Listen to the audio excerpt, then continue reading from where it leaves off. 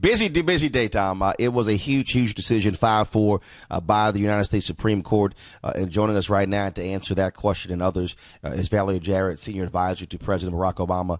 Valerie, good morning.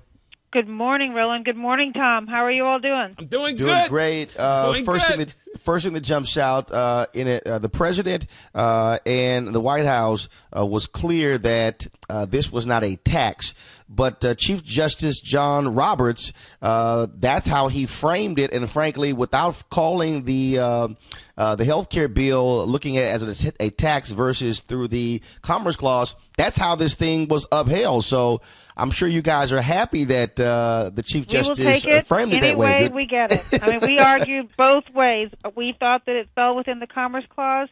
The court ruled it was a tax. We really look at it as a penalty. But whatever they want to call it, the fact of the matter is it was a historic day for the United States. A country as wealthy as ours is now going to provide health insurance for everyone. Now, when we talk about so what does it actually mean? But we know some provisions have already been put in place, but most of the Affordable Care Act